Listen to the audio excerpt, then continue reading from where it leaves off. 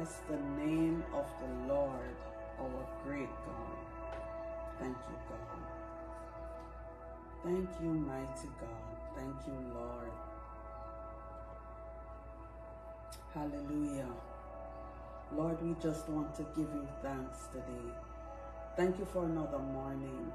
Thank you for another day. Thank you, Lord, for this gift.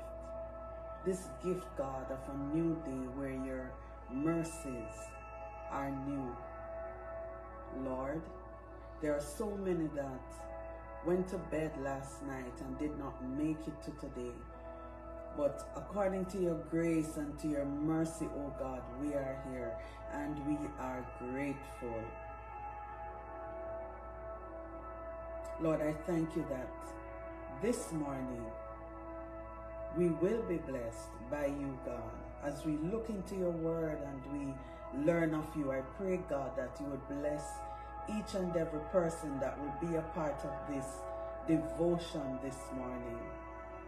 I thank you, God, for their commitment. I thank you, God, for their willingness to spend the early part of the day with you. Lord, I pray that you would let your word come this morning with power, with anointing, and with clarity. In Jesus' mighty name, amen. Amen.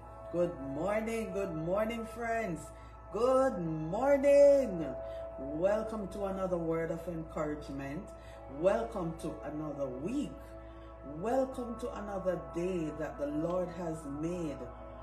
And we will rejoice and be glad in it.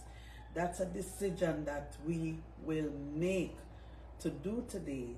You know, we don't need to wait on anybody else. We can make up our minds that we are going to rejoice in this day. We don't know what later will bring, but we trust God.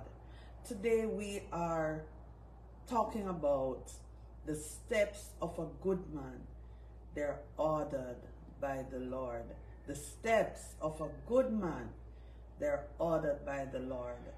And for that, I would like us to turn to Psalm 37, and we'll be reading verses 23 and 24.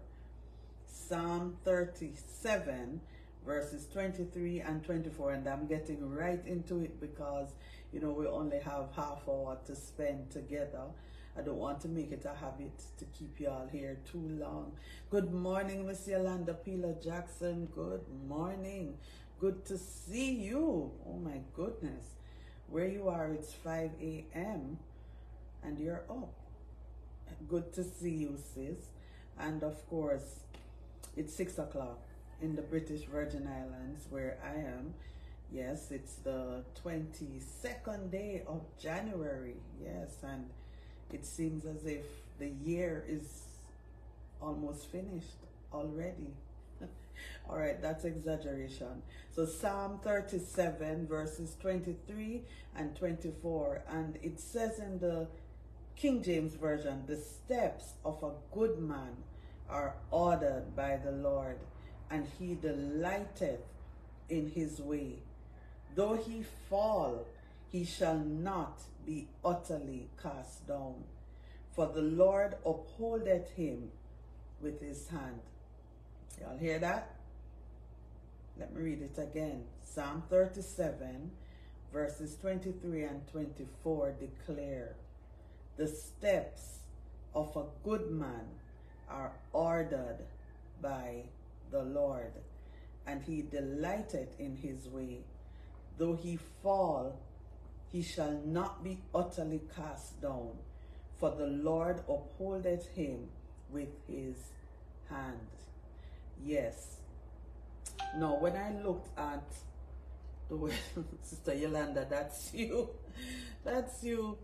All right, let me get the sound off. Yes, that was you pinging. Okay, so when I looked at the word, you know, ordered, and there are so many meanings to order, you know, but when the word of God says the steps of a good man, that they're ordered by the Lord, it simply means that they are directed by the Lord. They are ordained by the Lord. Yes, they are decreed by the Lord. They are guided by the Lord. And sometimes we say to ourselves, well, if my steps are ordered by the Lord, then why does it seem as if I'm making so many missteps? Well, let's call them that, right? Where we end up in the wrong place at the wrong time, and it seems as if we're out of the will of God. And well, listen, let me tell you something, friends. Even in those moments, the Lord will turn it around for your good. That's what I love about God. He's great and he can do anything. I love that about God. I love how he can take a mess, and it's cliche, but it's true, and turn it into a message. Some of you will agree that the Lord has done some things in your life, even while you consider yourself in a mess. And he took that thing and he turned it around. And it's like almost making something out of nothing. Only God can do that. Sometimes we try to do it on our own, and it doesn't work like that. All right. Good morning, Miss Glenda. I hope Brother Micah is there with you. Yes, good morning. Yes, please confirm if Brother Micah is there. You know, but God is such a good God that he helps us along the way. The steps of a good man are ordered by the Lord. We are guided by God. He delights in us, and we are beneficiaries of his sustaining presence. Sometimes we get the impression that God is angry, you know, with us, and sometimes we hear that terminology used as it relates to, you know, God and his people and the relationship that we have with him. And like any parent, when we go off course, of course, he corrects us, he disciplines us, he chastens us, but that does not mean that he does not love us. When we go wrong, then he expects repentance from us. But that doesn't mean that he does not love us. It's really his chastening at times that proves his love for us, if we can look at it in the right context. So we are beneficiaries of his sustaining presence. You know, we're guided by him, and he delights in us. So that's why I took the time to explain that sometimes even our own parents, they may discipline us. And I'm talking about when we were younger coming up, for those who are adults now.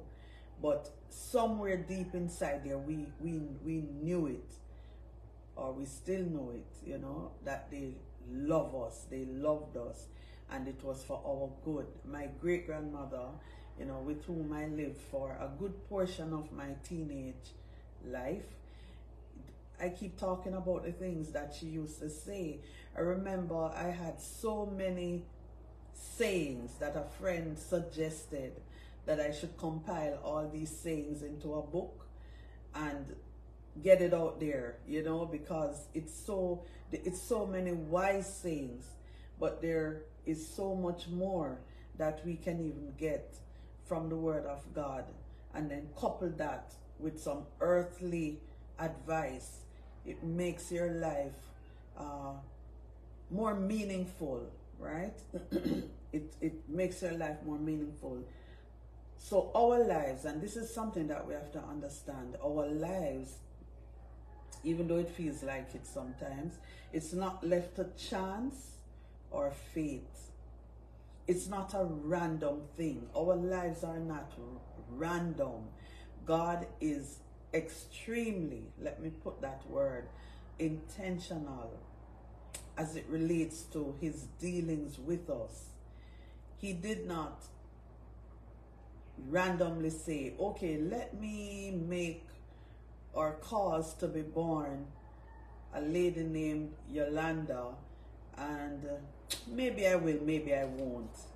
It wasn't like that at all. I'm pretty sure that the Lord was very intentional, because you're here, right, Yolanda? Through many dangers, toil, and snare, you have already come. Glenda, same thing. You know, the Lord, He knows exactly the purpose that He made each of us for. And because of that, we each have a contribution to make in the world. That is why you cannot die before your time. Yes, there is such a thing called untimely death. You know, there are situations that would lead us down a particular path, and as a result of that, some people die young, you know, when they could have lived to be older. And yes, all of that is in God's hands. But I'm saying, if, for example, you're continuously warned, say you own a motorcycle, just for example, and you're continuously warned, when you're on the road, be careful, be very careful.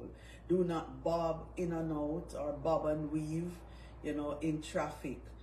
Observe the road signs, observe other people using the road, other drivers, pedestrians. But you decide, you know, I'm young, I'm free, I am just gonna do what I want anyhow, anyway. And then before you know it, we're reading that something tragic happened.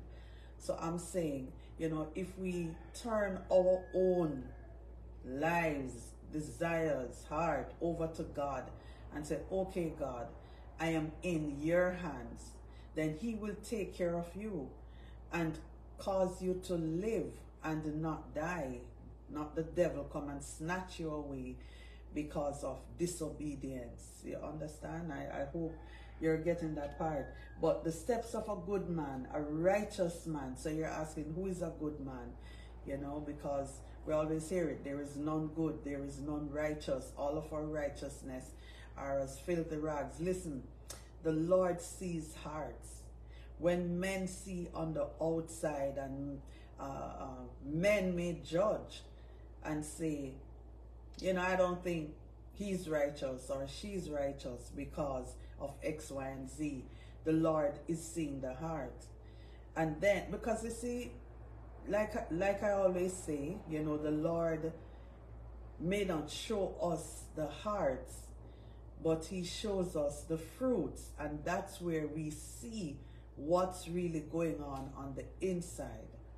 Out of the abundance of the heart, the mouth speaks. We hear what is said, but we cannot see what's in the heart, because I think it was the same psalmist David that said, you know, they speak with me peacefully, but in their hearts, they're burning with anger towards me. I'm just summarizing, right? So sometimes it's difficult if we're only gonna go by actions, you know, like to tell, because some pretend well. But rest assured, friends, that your steps are ordered by God. The steps of a good man, a righteous man, are directed and established by the Lord. Established by the Lord. And He delights in His way and blesses His path. So it is God who delights in our way. You know, because He's the one that ordered the steps. He's in control. He's in charge. He's the head honcho. Okay? He's large and in charge of our lives. And if we would just allow Him to be that for us, to be that guide, then we find that our way will be a little bit smoother, or we can bear whatever comes because we have allowed God to order our steps. Sometimes we go to some places, or we make certain decisions, and it just don't seem right. It just doesn't seem right. And later on, you really see, and I said this before, but just for emphasis, you see how the Lord can take something like that and turn it around for His glory. For His glory. And that is if we let Him, because sometimes we resist God. We grieve His Holy Spirit. You know, we just don't do right. But the Lord still loves us, and he takes care of us, and he continues to woo us. And all we have to do is turn back to him, and he will order our steps. He will keep us, right? The Lord. And when we got to verse 24, it says, though he fall, he shall not be utterly cast down. How many times we have been in situations, and those around us would probably say, that's it now, he's a goner, she's a goner. And I'm not just talking about illness, because it's not just illness that can have us down, that can have us seem as if we're falling.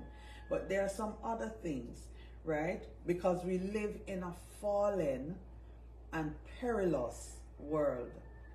So we can fall, we can fail, we can find ourselves in situations that are tight. But what the Lord is saying to us this morning is that he will help us to rise from that fall. Whatever that fall was, it could have been a mistake that was made. And sometimes we like to put the word honest in front of mistake, an honest mistake, where you just never knew. It's not like you did something knowing fully well what the consequence would have been. So it's when we get into embarrassing situations, it's when we get into failures, slipbacks, or when we become doubt-filled. We become doubtful. Oh Lord, yes, you said you would do this, but I'm not seeing it. Lord, I don't know what to believe. And then his word comes to us that says, a double-minded man is unstable in all of his ways. When we say we're stepping out with God, or we're trusting God, we should not be afraid, of the outcome. He has built us to withstand trouble. It's just that some give up. Some who do not know God, they give up. They become hopeless. I was listening to the news recently. I don't remember where, but some of you may have heard it. It happened in the US, where a university, what was she? She was something, a big position at one of the universities, and she committed suicide because she was being bullied by her boss. And I'm like, it was unbelievable to me, because I'm thinking to myself, probably this lady would have been someone that others would go to when they're having a tough time or a difficult time. And she just became hopeless, because that's really the last thing. It is said that the last thing to go, when persons find themselves in that situation, is hope. They have lost hope that anything can change about their situation. So it was a bit surprising to me, to hear this, to learn of this, because it's like, I wonder if she knew Christ. And some would probably say, well, if she knew Christ, she probably wouldn't have done that. But sometimes it's difficult to come back from a certain point. But if we can find just that little bit of push left in us to hold on to God, I've always said it, I'm not giving up. It doesn't matter what. I said the devil try all kind of things, to get me to become so distracted that I walk away from God. I'm not doing it. I always say, regardless of what happens around me, relationally or any of the other alleys, God didn't do me one thing.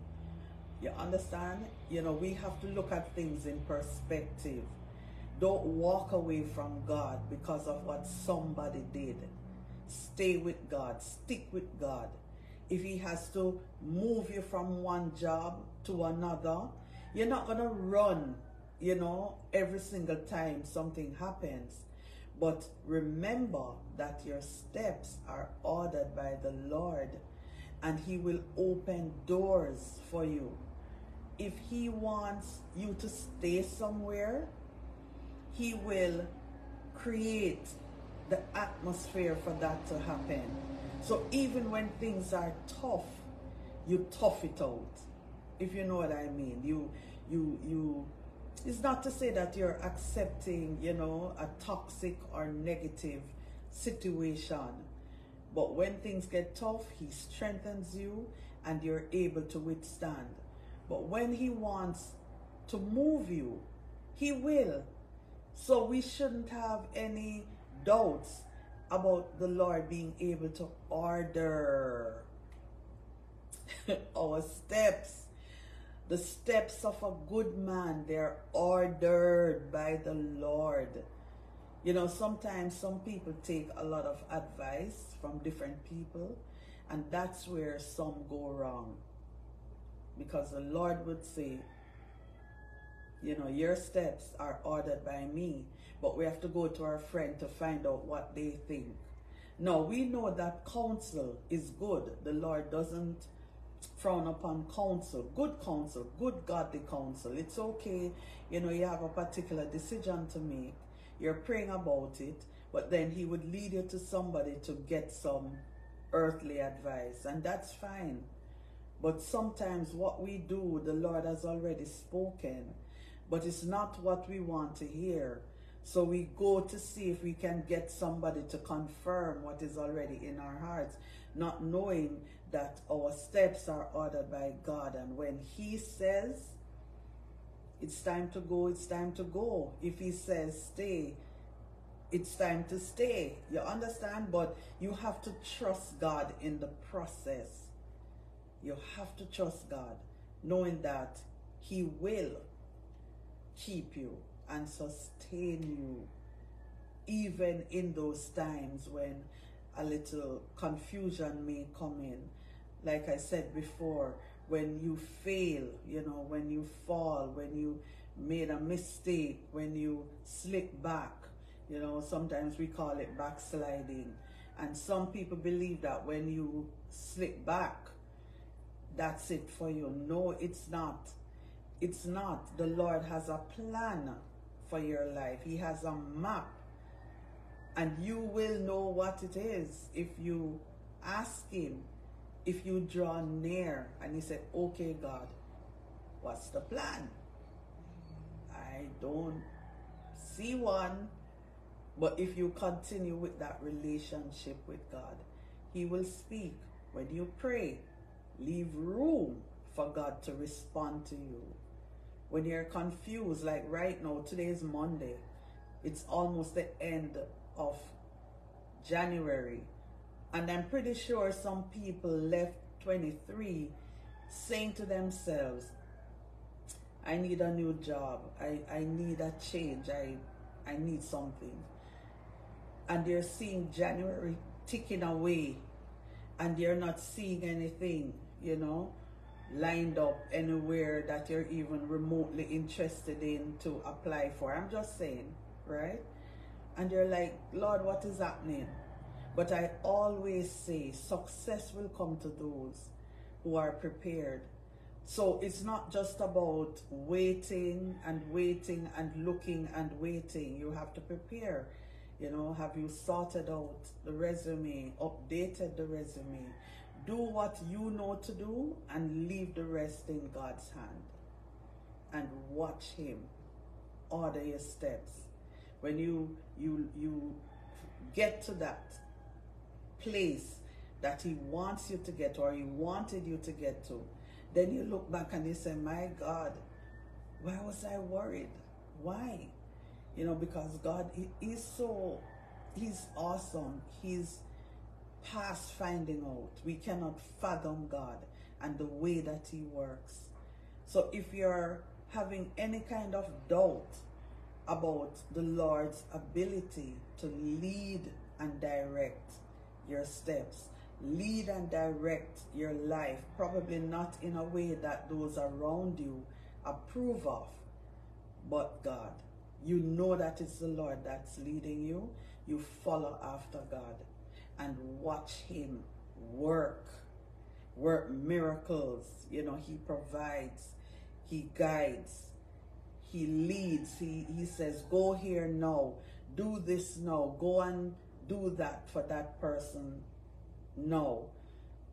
And it would surprise you, friends. It would surprise you of how good our God is. So that's my encouragement to you today, just to always remember that your steps are ordered by the Lord. They're not ordered by man. They're ordered by God, the Creator, the great I am. Can you imagine that? The God of the universe, the Creator of all, Jehovah. You know, El Gibor, the one that fights for us, the one that provides, you know, Jehovah Jireh, Jehovah Rapha, the one that heals, you know, Jehovah Shammah, the one that's there. You are being protected and guided and comforted. You are really the apple of God's eye. So do not worry so much about, you know, what's taking place in your life and it doesn't seem to be lining up with what plans you had for yourself. What about the ones that God has for you? We're gonna pray because we want to believe God. Whose report shall we believe? We shall believe the report of the Lord. Let's pray. Father, in the name of Jesus, we just want to thank you, God. Thank you for your goodness. Thank you for your mercy towards us, Lord. We will never stop thanking you for that, because you're so good, Lord. You could have done away with us, but because of your love, that unending love that you have for us, your people, you have kept us.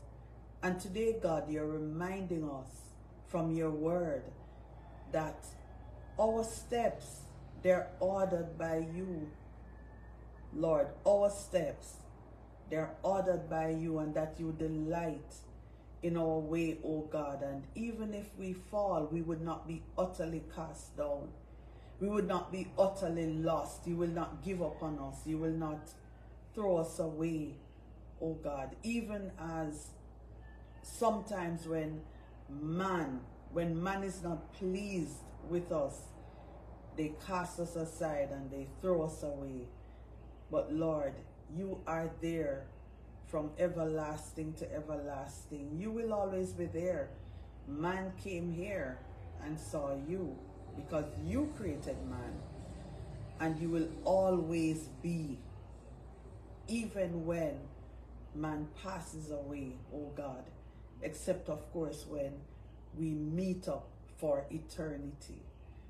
Lord, today I pray for your people who may be in what we call a valley of decision, where they're considering their steps and they're trying to figure out, okay, who goes with me in this season, or who will be left behind.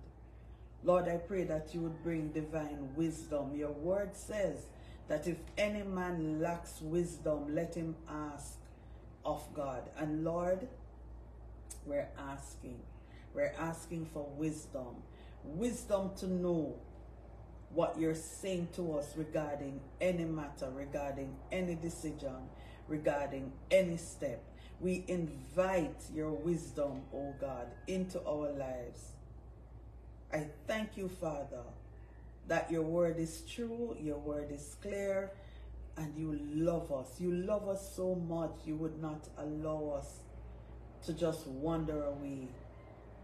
But Lord, you would bring us back, and you would care for us, you would love us. Oh God, we thank you. Bless your people today. Bless the work of their hands. Bless their children. Provide, oh Father. Guide, protect. Lord, let no weapon formed against them prosper. Lord, I thank you that even in this world, this perilous time that we're living in now, you have protected us. You're keeping us. And for that, we're grateful. Go with us today. Lord, let there be no accidents or incidents, situations that would come to disrupt our lives, oh God, because our trust is in you. I thank you now, Father. Do with us whatever you will. Lord, some of us were saying, I'm available. So Lord, do for us now what we cannot do for ourselves. In Jesus' name, amen. Amen. Praise God. Praise the Lord. Well, friends, it was good to spend these few moments with you. Let's see who else came on here that wasn't shy. I'm always messing with the thing and getting all kind of thing coming up on the screen. Miss Harriet, good morning. Good morning, sister. Miss Angela Rock, good morning. God bless you. You know, God is good, friends. God is good. He's awesome. He's wonderful. I love him. You know, I truly believe that my steps are ordered. I hope you believe that your steps are ordered as well. Do not allow the enemy to come and push you off course with any temporary situation. Don't let him come and dangle any carrots before you to cause you to turn away or to walk away from God or what God wants to do in your lives. Ask him, Father, what should I do? What's the next step? Don't be afraid or ashamed. He is your Heavenly Father. Ask him. He has all the answers that we seek. Let's not be afraid of God. We should fear him, yes. That's holy reverence for him. But let's not be so afraid, you know, because we got ourselves in some kind of situation and we believe that the Lord will not hear us. Go to him, confess, repent, turn away, and continue in your relationship, in your walk with him. Like I said earlier, right? The time is gone, but I'm just emphasizing this, that it doesn't matter what is going on around you. Trust God to work out the details. Man may want you to go to the north or to the south, but the Lord says go east, and you're resistant. But if you trust God, you will obey his voice. All right, it may not be what you want to hear, but God is good. And I'm talking about, you know, the direction that God gives, not what I'm saying. Okay, because the most I can do is encourage you to walk with God regardless of what comes. All right, so God bless you this morning, and like I always say, until we meet again in this fashion, take care.